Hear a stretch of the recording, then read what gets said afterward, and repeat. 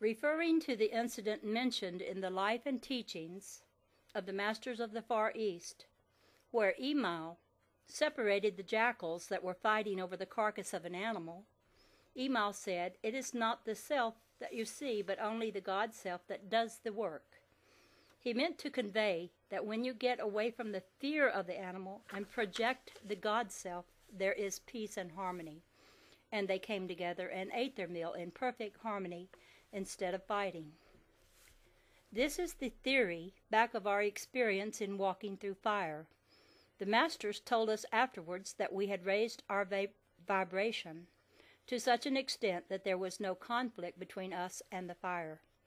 There was perfect harmony and oneness. We clearly saw the fire raging all around us, but we felt no heat or discomfort.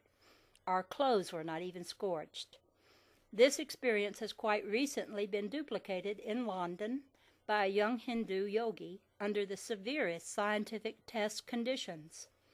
Pictures of this incident were shown in America on one of the newsreels, and Edwin C. Hill, famous news commentator, wrote at some length upon the subject.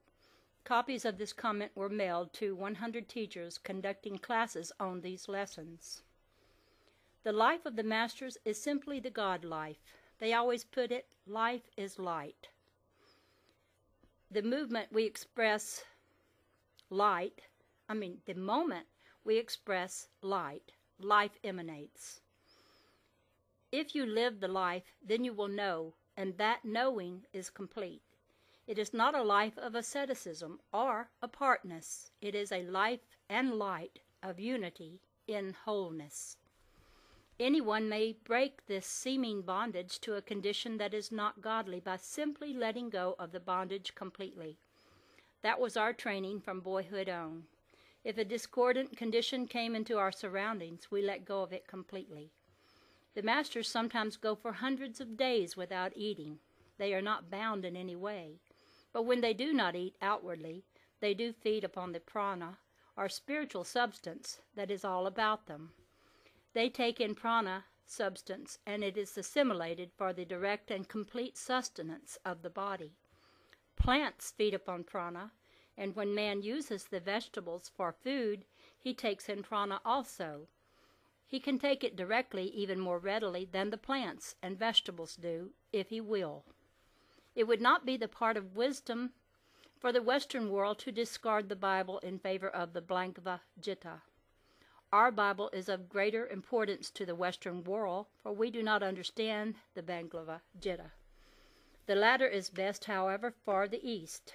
The West could, with profit, read the Bhagavad Gita, as it would obviate the necessity of wading through the folklore and the mistranslations of the Bible. The Bhagavad Gita has taken all that out. The Vedanta philosophy is in most instances is the best exposition of the teachings of the Masters.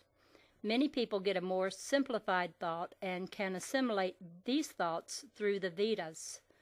Then they go on to the Vedantic teachings. The reasons those of the West have difficulty in understanding spiritual things is that the Western consciousness has always been an evasion of principle for the reason that they do not know what principle meant.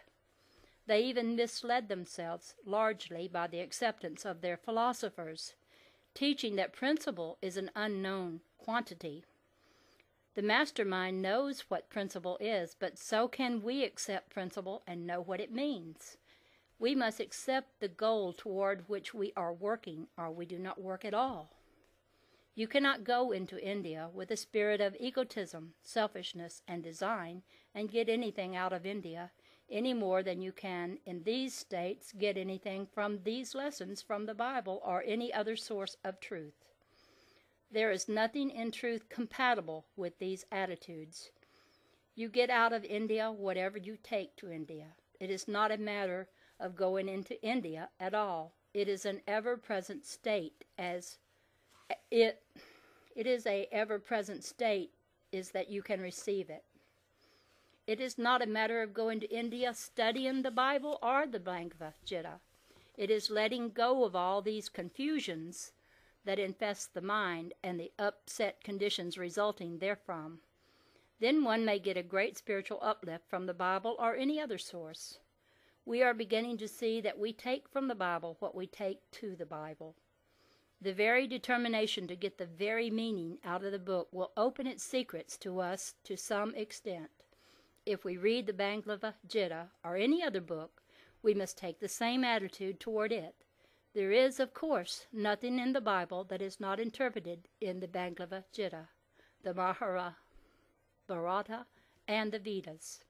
That is where all the knowledge that is contained in the Bible came from. A lot of people don't know that. The next chapter is Man. As in the preceding lesson, it was impossible to study the nature of God without including man. So in this lesson, it will be impossible to consider man without a further study of God. The one presupposes the other, and they are inseparable. It is impossible to have a king without a kingdom, and it is impossible to have a kingdom without a king. It is inconceivable to imagine a creator without his creation, and certainly there could be no creation without a creator. They are but the two aspects of a single thing, and without the one there could not be the other. Man is therefore an indispensable part of the universal whole. The Master's thought of man is that he is in his true estate, always active, and is that through which principle works or comes into manifestation. As they often put it, man projecting God, man becoming God, the very ideal of all perfection. God, selective but completely universal. Selection evidently came about through man's thought entirely. The Master's thought is always that man must make the selection, but in that he can never carry that selection out of the whole or out of complete principle or spirit. And that means, of course, that man never does get away from his true being or true origin. Every man is his own determining factor. Every man is his own determining factor, and that factor is always absolutely one with principle. Never separated, never dependent upon anything but principle. Man as man can never be a completely independent organism, for he is inseparably united with the whole. How could he remove himself out of infinity? He only imagines his isolation, and that imagination is the sole source of his limitation. It is purely imaginary. The extent of his free will or right of selection cannot be carried beyond his imagination, for, in fact, he is always united in and with his source. He only needs to rid himself of his vain imaginings and accept the inevitable, and he is at once in his rightful place with the universal system. He is king only in the sense that he has the privilege of carrying out the laws of the kingdom, and any king who disregards the laws of his kingdom does not remain king for long. Kingship is subject to the laws of the kingdom, just as are the subjects, and they are all units in a single system, with the law superseding all at all times. Only through the binding influences of the law does the kingdom remain in an harmonious unit. Man is triune, but that trinity is never separated. It is always one. You understand all the attributes of man if you understand man. The Greeks knew this and expressed it in their statement, "Man, know thyself." It is very evident that we have not begun to know ourselves, our importance, our divinity.